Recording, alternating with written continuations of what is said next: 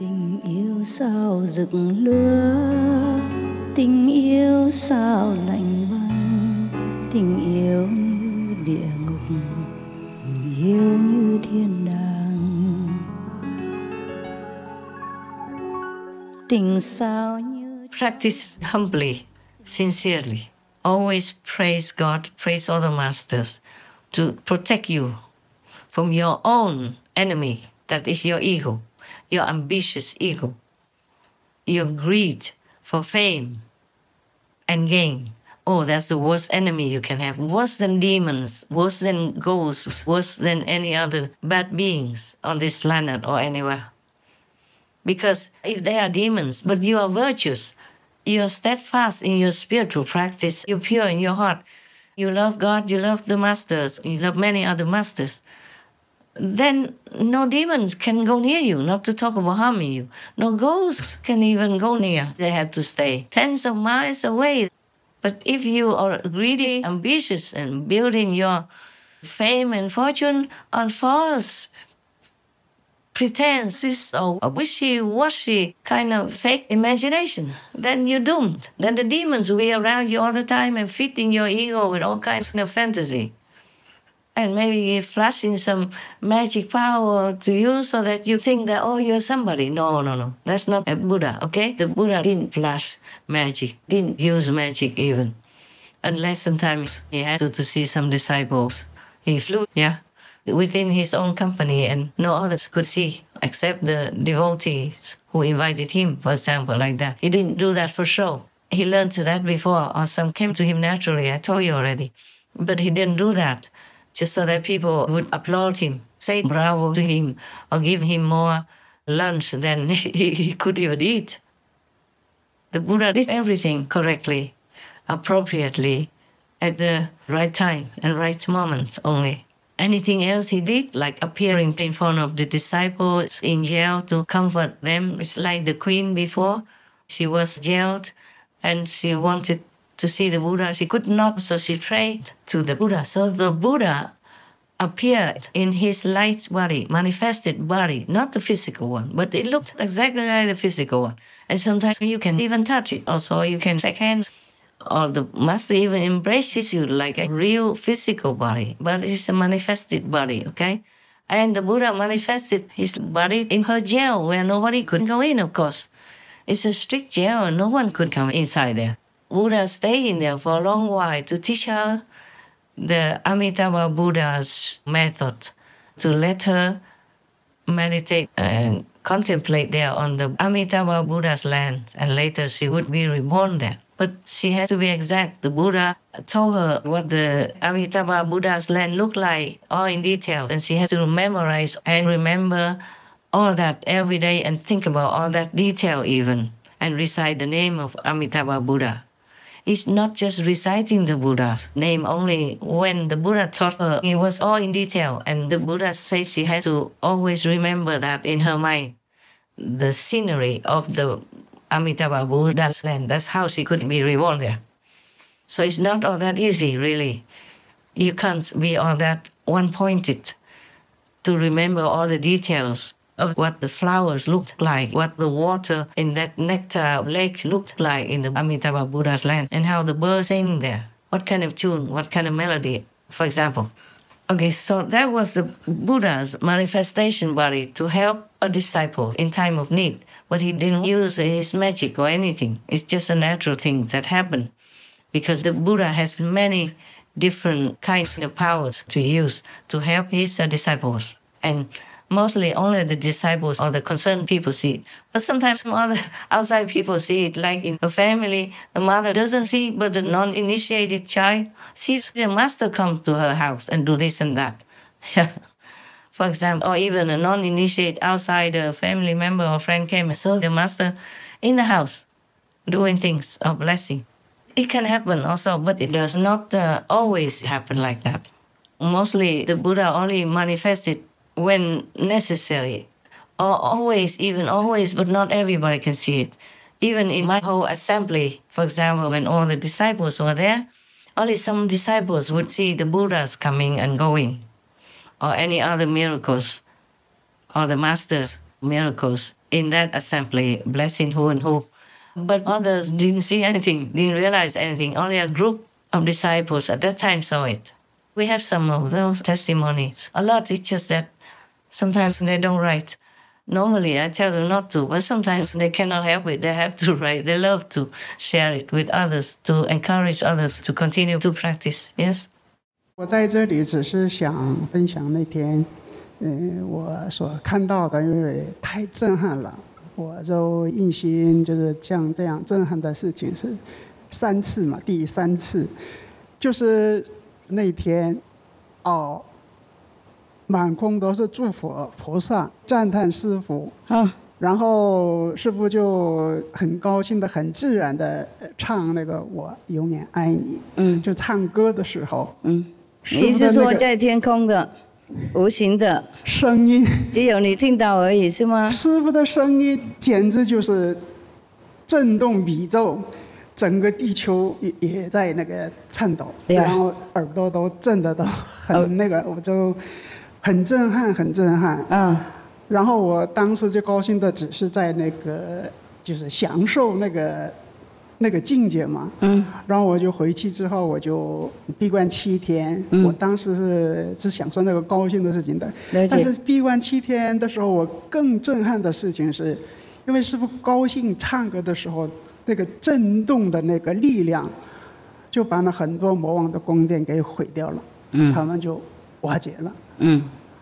我就太高兴，太高兴。那天7天闭关之后，哇，师父高兴一次，对宇宙这个震动的这个力量，太震撼人了。那个声音就耳朵我都回去以后几天听不见，旁边的我家师兄跟我说什么，我说你说什么我听不清楚，这耳朵都震的。了解。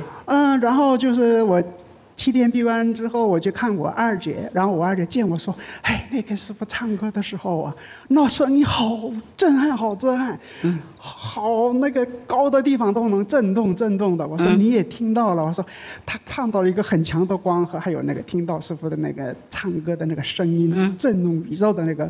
我说我俩都是同感呐，我说我们真幸运，真有福报，能听到师父唱歌的时候那种。频率好高好高，不知道多高，我不知道，可能是无边。还有第2天父亲节，师父拿了那个乐器，曼陀罗。曼陀林。对，师父唱这样琴的时候，那时候的那个震动频率和唱歌又不一样。它是像那个湖面的那个圆形的那种波。一会儿是7彩光，一会儿是9彩光。又是震动宇宙，全满空都是佛菩萨、天神、天女，还有童子，都在合掌，都一起唱歌。然后那2天都是下的那个光点的那个雨，全是那个花，全是光的花，而且我们这个整个道场都是7种那种香气，我没办法用语言来表示。了解。而那天。我觉得这个人就好像魂儿没有一样，自己控制不了自己的腿。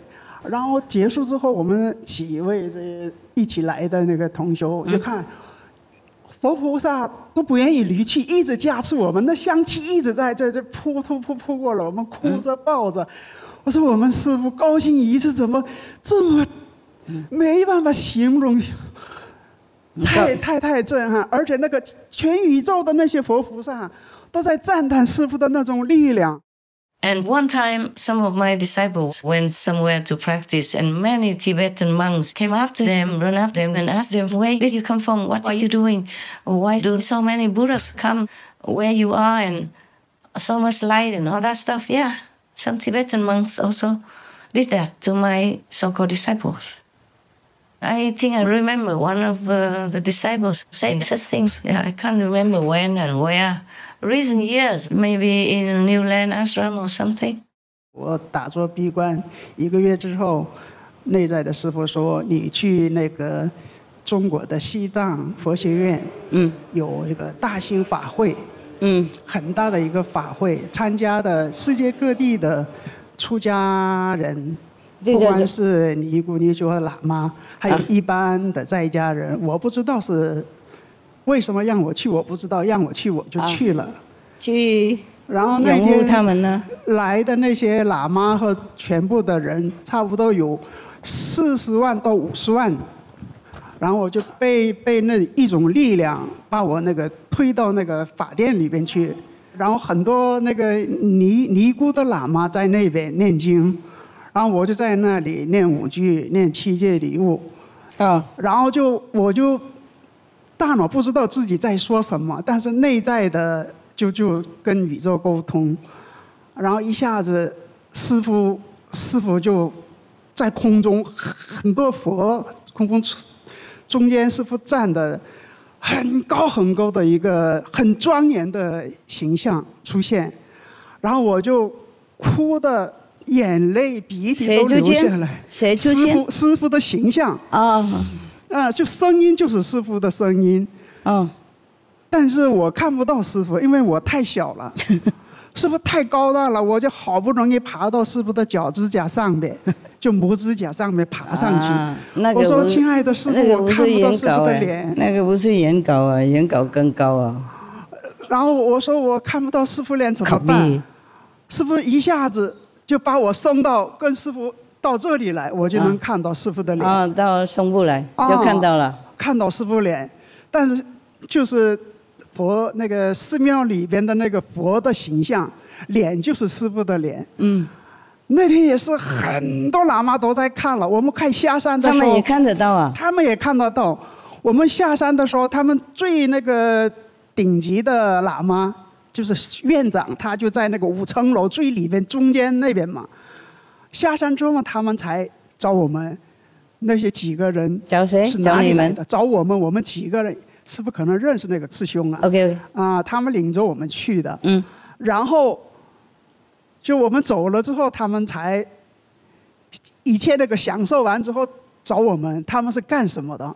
他怎么知道是你们造成？因为我们去念5句，又念7戒礼物，然后就出现那样的形象嘛。他们怎么知道你们念5句呢？他们是天眼都开的。对，了解。我们一念，他就光就出来嘛。有一届有神通，当然对，忘记。他们那个院长都是这个是开的，然后就找我们。就那时候是第2次的震撼。哇哦。But it's not only there. Over the years, they say something all the time to me alone privately and ask me, what kind of a level is that? Because in one level, there are many sceneries. It's like a landscape landmark so that you can recognize where you are. Just like a disciple who happened to be in the Amitabha Buddha's land. Then they came back home and look at the Amitabha Buddha Sutra. They compare and say, oh, I was in Amitabha Buddha's land. That's for sure. It's not an illusion because she also knew about that during the inner vision. But when she came out of it, there's some doubt that crept in as to where it was. Either they ask me, or if I'm not there, they go ask some sutra, or ask the Buddha to explain. Anyway, we know which one is illusion, which one is not, because at the time of initiation, you were also taught. I taught you how to recognize the real master inside, or Maya who creates illusions, cheat you and deludes you. And you all know that. It's just some so-called disciples. They're not disciples. They are demons already and they don't repent. They just come in, abuse my love, my kindness, and want to take my power to delude people for money, for fame, and for the chance to molest others who are faithful and innocent. Like they became nuns or monks with them, then they molest them. For example, like that. And you know that. There are some testimonies from outsiders even, from nuns from outside my group, from Buddhist nuns, and they also blame me even. I knew nothing about that until a few weeks ago. Oh my God, God knows it. Terrible, terrible. Oh my God, terrible. I feel so sorry for all these innocent people. But they know about me. If they know I am his master, why didn't they come to me instead? Because they could also apply. They just put their name down and we know where they are, and then I can send my monks to them. They don't have to even come to me. We spend money for them. They don't have to spend money for me. Even for the airplane ticket. Some can afford it. They come to see me if they want to by their own choice.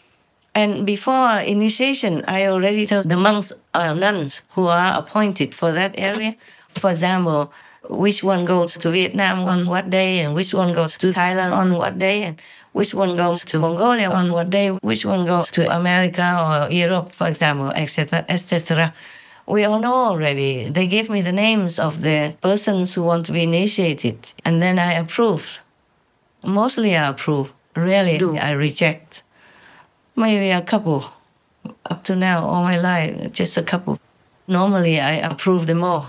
And then they come on a certain day and they give initiation for that group. It costs them nothing. If my monks even went to their house to stay temporarily, I pay for everything.